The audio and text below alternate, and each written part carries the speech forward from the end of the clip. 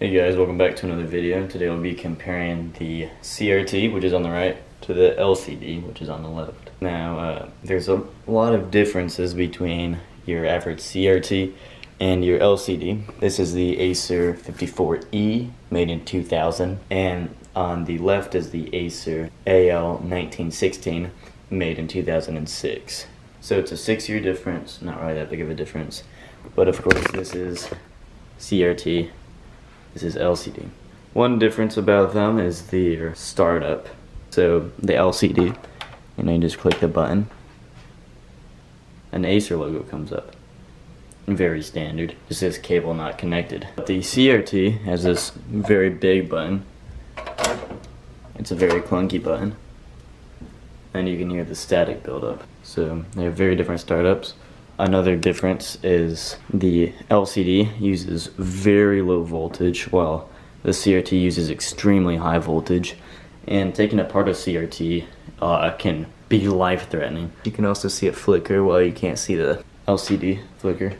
And the way they're built is also a lot different. For the LCD, it's a liquid crystal display, and these crystals are polarized that manipulate the light coming from the back to display an image. The crystals in there are in between a liquid and a crystal, which I think is pretty cool. For a CRT, of course, it just uses the cathode ray tube. The way the cathode ray tube works, it's kind of hard to explain.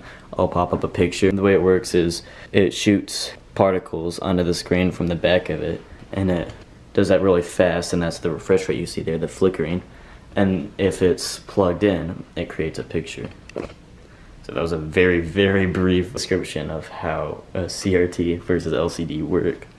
An advantage the LCD has is its lightness and compactness. I can, oh my goodness, that's a lot heavier than I thought. But still, this is like 15 pounds and it's extremely thin, while this right here has glass, which is easy to break. Has all these inner working parts that are extremely easy to break. And it is humongous, and it weighs an absolute ton. Some LCDs actually have built-in speakers, while you rarely ever see CRTs with built-in speakers. And the CRTs were discontinued like early 2003, 2004, and were throughout those years replaced by the LCD. One thing about CRTs is if you get a magnet too close to them, they will truly pass on, or some will automatically degauss or have a degauss button that gets rid of the magnetism and grounds it, basically makes it go back to the original picture. Well, if you get a magnet close to an LCD, really nothing's gonna happen. It's just gonna go back to normal very, very soon. One advantage the CRT has is its durability to the screen. Like I can knock it really hard and nothing's gonna happen, while if I did the same to this, it would break because this is plastic.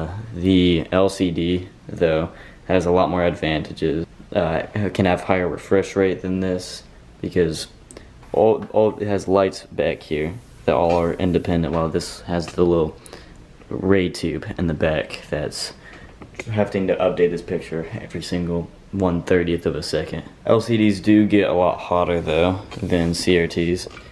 The CRT is very cold and will stay cold for a long time, while LCD will overheat faster. Overall, the LCD definitely does win. Big RS to the CRT. I don't think people even use a CRT anymore. Anybody use a CRT anymore? Comment down below if you actually still use one of these. There were a lot of models of the CRT, some bigger. This was the standard size. Some like 1000 Gateway were absolutely humongous. There's my hand in comparison. This thing is like literally 60 pounds. This was a very early CRT. This only has one cathode ray tube, the green monochrome monitor. This is made by IBM. It's IBM 5151, made in 1981. And this one has one color, green, because it only has one cathode ray tube. This is RGB. Both of these are RGB. Some CRTs are actually made in YGB, which I feel bad for about those. But mostly you would see RGBs. So yeah, overall the LCD does win. Yeah, thank you guys for watching. I'll see you in another video. Bye.